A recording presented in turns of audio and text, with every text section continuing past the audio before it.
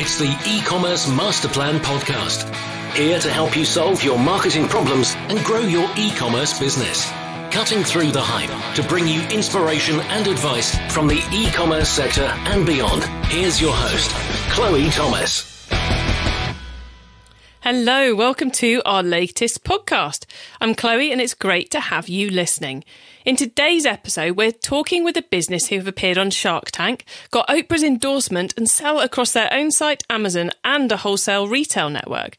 We're going to be discussing brand, product development, and a lot of marketing tips. Now, without the sponsors, the podcast wouldn't be possible, so let's take a moment to hear from them before we get started. This episode is brought to you by SendPro Online from Pitney Bowes.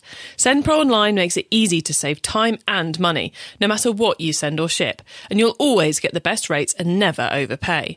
With SendPro, you can compare shipping rates between carriers, plus save 5 cents a letter and up to 40% off USPS priority mail shipping. As a listener, you can get a free 30-day trial and a free £10 scale, but only when you visit pb.com/masterplan. That's pb.com/masterplan. And now to introduce today's special guest. Monica Ferguson is the co-founder at The Soulmates. After inventing the Soulmates heel cap in 2012, which keeps your heels from sinking into the grass, they developed the first natural brand of women's shoe and foot care. They now have wholesale distribution to 10,000 stores in the US, including CVS, the US equivalent of Boots, and LK Bennett, and have strong growth with 7-digit sales. Hello, Monica. Hello, Chloe. Thank you very much for having me. It's great to have you on. Now, I've just given the listeners a very quick overview of you and the business, but how did you get started off in e-commerce? We got started off in e-commerce in a pretty straightforward way. We hired a website company to build us a website. And we initially, I would say, made a lot of mistakes. So we hired a brand that would really build us a site and run it for us. And we took care of all the marketing and advertising and everything else we could think of. But any changes had to be made to the website, any management of it, we relied on a third party. After about a year of that, we realized we'd made the wrong call. We didn't know a thing about web development or e-com really at the time, but we saw a lot of our business was certainly there and going to continue to be there. And so we decided it was time for us to become experts in the field. And so we looked around to find the best website provider that could allow us ease and accessibility, but also some flexibility in developing the best website for us. And really it's one that we could manage ourselves, one that didn't involve a lot of coding that we'd have to write ourselves, but one that was simple, developed just for a small business such as ours. And so it was a pretty short path that led us to using a Shopify site. I had a feeling you were going to say Shopify. I said, I think I know where this one's going. Very cool. It made our life so much easier. Edits to the website are so easy to do. There's no third party involved. There's no paying someone to do things that are easy enough to do ourselves. I mean, we joked that on our very first website, we asked the designer to change the font. And he said, okay, I can do that. It'll take about 2 weeks. And we thought to ourselves, there's got to be a better way. Like, is he carving this in stone? Like, it seems intellectually that it should be easier to do. But we kind of made the decision when we started, like, we're not going to become experts in things that we don't need to be an expert in. Like, we'll find the best people to do certain things, not appreciating that this was one of those things that we kind of needed to be the expert in before we could show someone else how to do it. And in order to stay on the forefront of, connecting our website to our social media and having it even tied to our Amazon store, just having everything work together was something only we could really be responsible for. But I think there's still an element of outsourcing it to an expert when you're on a website which you can do something on, because you're relying on the software provider to do all the difficult stuff. Absolutely. So you can get on with the trading and the merchandising and the marketing of it. There's still a lot of outsourcing going on there. But yeah, the whole sending an email and hoping the font gets changed in 2 weeks' time. Oh, thank goodness those days are behind us. Yes. I mean, even adding a new product was difficult to do before, instead of being something that could take about 3 minutes. And we still have someone who works for us who is an expert in, who's our tech expert. And so when we want to make a big shift to our platform, he can help us with that. and help us with formatting things, help us with things that go a little bit beyond the plug and play of Shopify. He knows how to tweak the systems, how to, optimize our plugins, and really is sort of like a best of breed for us to be working with. And so we don't pretend that we are the experts in it, but we're much more seasoned in it than I think we ever thought we'd be. There is that bit of becoming a clever buyer, isn't there? There's a certain amount of lay knowledge that's required to make the right decision. Absolutely. And I think, if we didn't understand how everything worked on the back end, the extent that there's a back end of a Shopify site, it's pretty rudimentary, or elementary, I should say, we would have a harder time knowing what we can and can't do. Given we're talking Shopify, we better talk plugins. So are there any particular plugins that you'd like to rave about for the audience? I almost want to pull open my Shopify so I can look at the dozens that I have, because I feel like it's not fair to only talk about the one that comes top of mind, not even realizing so many that work that I don't even realize I'm using. That's the crazy thing about it, isn't it? There's the plugins, sometimes the plugins which are the best are the ones you forget you even have because they're that good, they just disappear. I was helping my nieces set up their own little Shopify site for a small business they were trying to start. And I realized how very basic the basic Shopify is, and how without all the plugins I have, the site would be a very different story. For us, because we have an in-house warehouse, our ShipStation plugin is crucial because shipping's so easy. We use ActiveCampaign for our email. So ActiveCampaign is always working with SumoMe. So SumoMe is our pop-up, collects email addresses and then sends them all to ActiveCampaign. Store Locator is a pretty good one because it keeps us on top of it's really more helpful for our customers because they can always find a store nearby. One thing we added more recently was a Talk2 live chat. It's spelled TAWK, somewhat like talk, which the Americans should appreciate especially. But it was something we actually asked for years ago on our website. We're like, people hate to call. No one wants to call. And people don't even like generating emails. They just want to be able to be on the site and have that window pop up and say, do you need help? Or click on the window and say, I need help. It makes getting your questions answered so much easier. And so we wanted that. And I think a few years ago, we were told it was going to be, $5,000 to $10,000 and 4 months of development work. Whereas the Talk2 is a 3-minute plugin. And all of a sudden, customers can jump in anytime they have a question about size or fit or how long something will take to come and what the difference is between products A, B, and C. It's just so easy. And you mentioned you've got a guy who helps you with some of the techie stuff. Who else is on your team? And are they in-house or are they outsourced, freelancer? What's it looking like? Well, between the co-founder and myself, we also have someone who does our marketing, who's in-house. We have a graphic artist she's officially freelance, but we like to think that she only works for us. Tech support. And then in our warehouse, we have, depending on the time of year, between 3 and 6 people working on shipping products and getting things ready for stores. Nice. So pretty much in-house is the way you play it. It's a pretty nice balance, but yes. And between you and your co-founder, how do you go about divvying up the jobs? Because that can be a real challenge as things grow. Yes, it can be a real challenge. And it continues to be something that we try to be fluent in what each other does. At least I like to think she's fluent in what I do and I can stay clear of the things she does. But I really manage, or what we like to think about it is that I manage what customers see when they're shopping on their phones or on their computers. And she manages the experience of the brick and mortar. So she is managing all the logistics of products getting from our supplier to our warehouse to the stores. And I'm managing the digital space of what the customer experience is on our website or Amazon. And you say your website and Amazon, are they both equally important sales channels for you at the moment? Oh, don't I wish. There was a time a few years ago when they were 50-50. And before that, of course, it was 90-10. But these days, Amazon does dominate a pretty significant part of our digital revenue.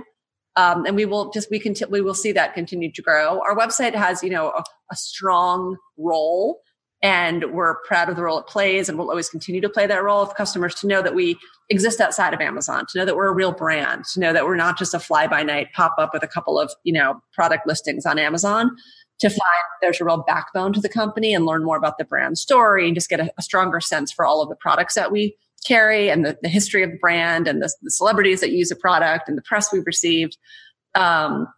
Amazon is like a soundbite of all those things, a very valuable soundbite, but the website sales are very small compared to Amazon's. But yeah, it's one of those challenges, isn't it? It's like you want people to get that full brand experience, but if the customer wants to buy on the marketplace, the customer wants to buy on the marketplace. We realized it a few years ago when we were looking at our keyword searches on Google, which was, always a really important part of our marketing strategy is, what we're bidding on certain keywords, which everyone does.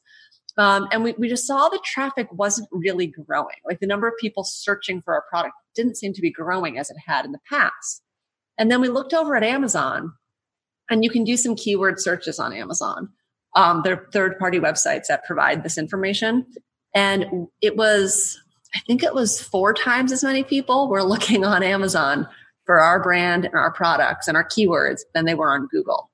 And now it's something like 8 times. There's just no comparison. That's crazy, isn't it? It's crazy, and it's scary. It's a great unknown, but it also, like all unknowns and changes, it creates great opportunities. And so for a brand like ours, we started out with this heel cap, this invention that came out of nowhere that prevented women's heels from sinking into the grass. It was cool and innovative, and there was nothing like it. And once we had it out there, it was out there, and that was great. And people were coming to our website, finding us, seeing us in stores, recognizing us, all wonderful things. But then the question becomes like, well, what's next? And so we launched another product and put it on our website. But the problem is getting a second product to get a lot of awareness when it's not just a small tweak off the first product is really hard and really expensive. And it's hard to drive traffic to a website to a product that people don't know they need. When you're brand new and you can get, anyone's attention for media, it's much easier.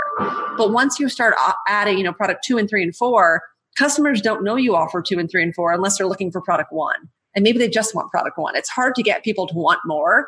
But when you're on Amazon, because of the algorithms, because of the way one can advertise, because of the way that products are grouped, it's a lot easier to add new products than it ever was before. So do you think that if the Amazon option didn't exist, you would do less product development? Is it that bigger change? I think we would do product development more slowly if it weren't for Amazon. I would like to think all the products would still exist. Our revenues are, our net revenues would certainly be higher if there were no Amazon. But the top line that they provide can't really be beat. Yeah.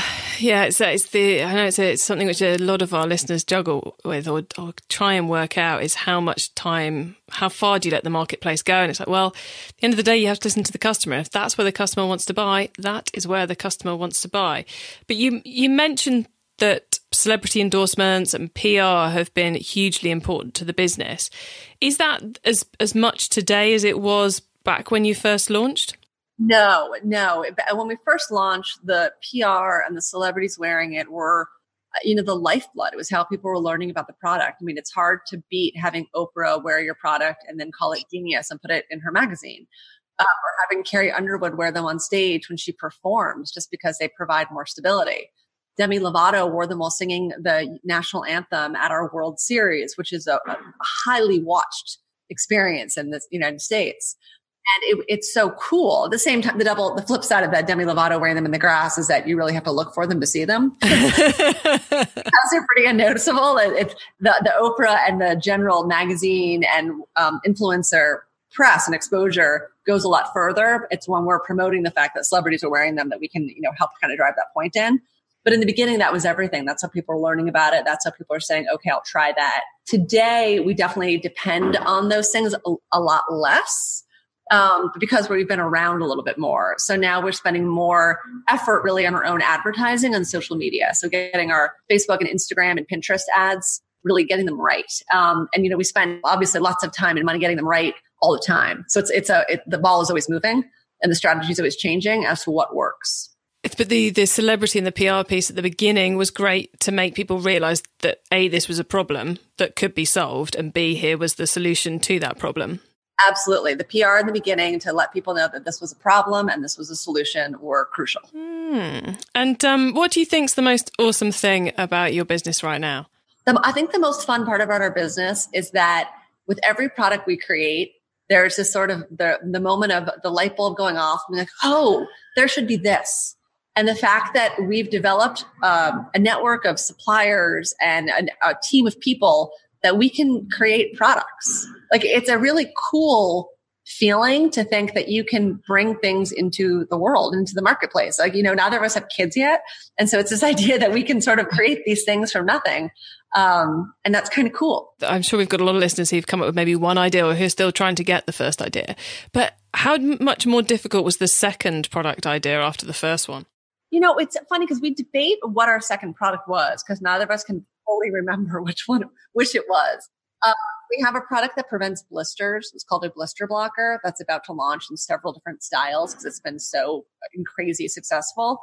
And then we also have this antibacterial spray called Freshen or Refresher that destroys bacteria in shoes to prevent them from smelling. And actually it smells like baby powder and it's amazing. When people try the Refresher, they will not go without it. Half of my friends who do indoor cycling carry it in their bags with them. And these are men who carry this like little clear bottle with pink writing. And they love the product. My my co-founder is a giant athlete, or I should say giant athlete. She's a really competitive athlete, very petite woman, but a very competitive athlete. And she has a product with her spraying her cycling helmet, her shoes, her gear, because the product works so well and it's all natural. And I think, we created these natural products because it was something we wanted, not because we were trying to, be in touch with the movement. Like, want products to use on our own bodies that we feel good about. And we don't want to sell something into the world that we don't feel good about. And so we don't know which one came first, the Refresher or the blister blocker. But both products were really born out of dialogue that we were conversations we would have between ourselves. Kind of like, what do you need? What is your biggest frustration with shoes? What do you need? And no one wants blisters and no one wants shoes that smell. So which one came second is still up in the air. But it's all been born out of personal necessity, things that we want and need. We've had our suppliers are awesome, but they also come from a position of they make products that they want people to buy, like we all do. And so often they would say, this is a home run, like this product X. If you rebrand this, you're going to kill it. And we would look at it and be like, well, it's just not something I've ever thought I needed. It's just not a problem I've ever experienced. I don't feel comfortable trying to sell something that I can't genuinely say, you need this. And so we've kept our product line pretty lean on purpose because we've never wanted to flood people with products that we didn't think they needed if we didn't need. So it's as important what you choose not to develop as it is what you choose to develop then? Yeah, I think our product line could probably have 3 times as many SKUs at this point if we listen to every single suggestion we've been given. And I'm not saying that we've definitely been right in turning a lot down, but we just really felt like the integrity of the brand, especially in these early days, is paramount. And being able to say, we use all of these products and we need all these products. And without them, our life would be a little bit, less comfortable or our shoes would be dirtier. It feels better to love everything we sell. And you mentioned the importance of the brand there. Is that something which kind of you knew the brand identity from day one, or is it something that's evolved over time for you? I would say internally, literally meaning inside of our minds, we knew the brand identity. Our ability to articulate it took some time. And that was probably another mistake on our part, that we did not flush out the brand identity prior to launching the brand, which, as we're both MBAs, we really should have known better, that we should have created the brand identity and then launched products into that. But life is not always as clean as a business school case. And so we launched the product based on what we knew and liked and knew people could connect with, and knew because it has there's an emotional connection to the product, as ridiculous as that might sound for a piece of plastic, but something that goes on a high-heeled shoe, whether or not you're at a wedding, a graduation, God forbid, a funeral, or walking down a city street, something that goes on your heel that makes you feel better, that makes you feel more stable, that gives you more confidence to stand up straight, to maybe walk with a little more confidence. It's a mood changer. Like, it's a mood altering product. It makes you feel better. And when you feel better, you look better. You stand a little bit taller. You just feel better about yourself. And our product has that ability. Like, you're a woman who's uncomfortable in her own shoes at a wedding will never look beautiful. Like, you'll never feel beautiful if you're balancing on the tips of your toes or trying to find a rock to stand on at a wedding reception. And I reference a rock because I have a distinct memory of myself standing on a rock at a wedding reception and being like, how can I get to my table?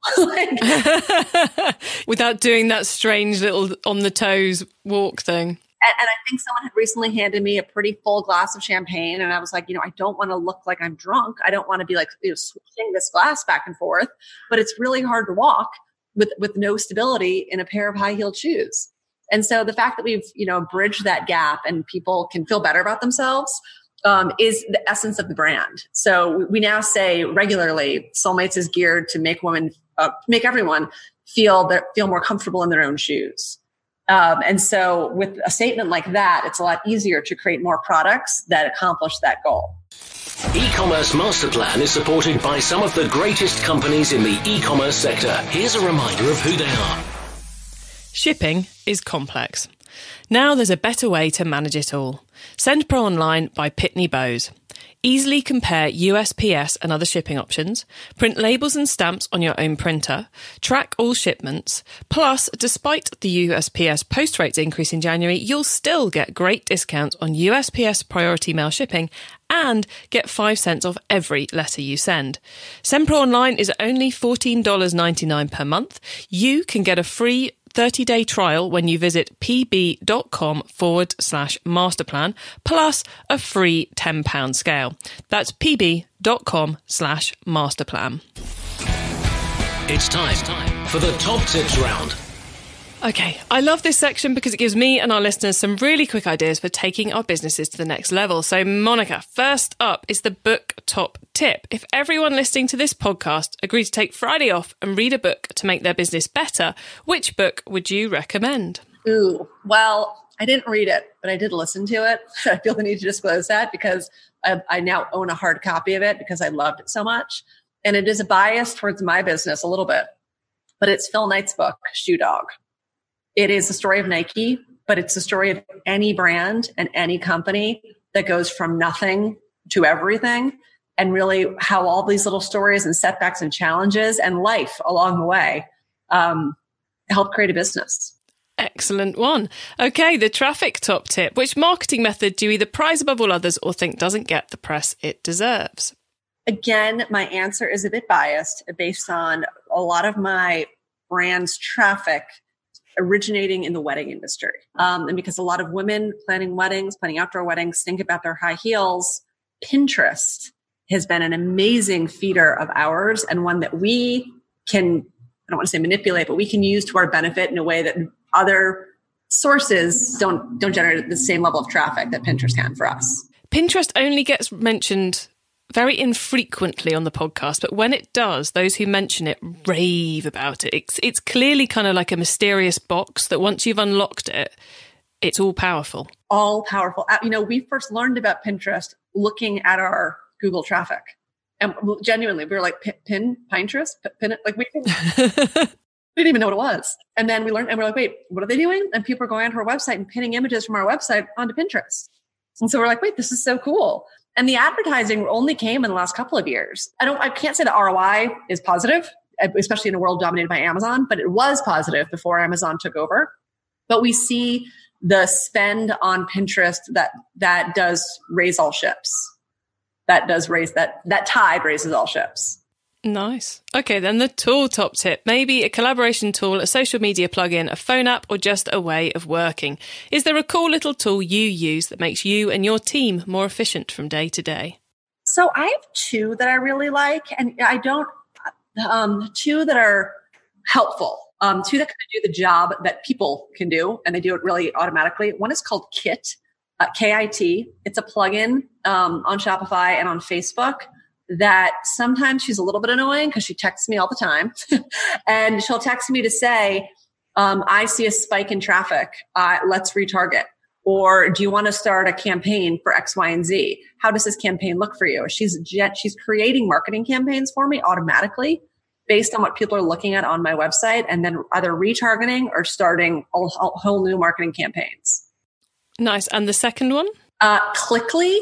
Clickly, I don't think is nearly as popular, but it is a free retargeting campaign. So Clickly it's one of those annoying little websites that follows customers around the internet. But I only get charged when someone actually transacts, not just when they click. Oh, nice. Okay, cool. Not heard of that one before, so I shall have to go and check it out myself. It's relatively new. I don't know how well they're doing outside of my enjoyment of them, but I do think good little service. Cool. Okay, the growth top tip. If you met someone today who's focused on growing their e-commerce business from 100 orders per month to 1,000, what would be your number one tip for them? I would tell them, depending on the space they're in, to focus on the influencers in their market. I know that might seem like a tried and true or a tried method, but when we focus on influencers, those who can genuinely connect to our brand and those who seem to have a genuine following, they can move the market for us little by little. And so if you reach out to 100 influencers and you get 10 of them to plug you, maybe one of those 10 will have real followers and they can help move the needle. People pay attention to them. Don't try to compete with the ones who have 1 million followers, but find a sweet spot between, maybe 10 and 50,000 followers, because they're looking for brands, they're looking for business, they're looking to negotiate. They want content and you have content for them. So, try to find a place where you can meet influencers that are going to help your brand. Excellent. Okay. Well, Monica, before we say goodbye, would you like to let the listeners know where they can find you and your business on the web and social media, please? Chloe, I absolutely would. Soulmates' website is thesoulmates.com. If you sign up on our website, you get a 10% discount. Or Amazon, we're Soulmates everywhere. Any iteration of Soulmates, God willing, will bring you to some of our products. We're also sold in CVS pharmacies around the USA, DSW stores in the US and Canada, and LK Bennett in the US, and hopefully in Europe soon. Excellent. Very cool. Well, look, Monica, thank you so much for being on the e-commerce master plan podcast. It's been a pleasure having you on and chatting away to you. So thank you very much for sharing your experience with us. Thanks so much, Chloe. It's been my pleasure. Excellent set of advice there for any of you working on product dev or looking for ways to get your brand new products in front of the market, and a good few marketing tips in there too. To get your hands on the notes from today's show, including the top tips, links and details of related episodes, then do head over to ecommercemasterplan.com/podcast, where you'll find a link to this show and everything else in there. If you're particularly interested in Pinterest, you will also find our chat with a Pinterest expert on that page too. If you're listening via Apple Podcasts or iTunes, please do give us some feedback via their review app. It'll help more people find us, and the more people we can help, the happier I will be. I hope you have a great week, and don't forget to keep optimizing. Thank you for listening to the E-commerce Master Plan podcast. Find out more at ecommercemasterplan.com/podcast.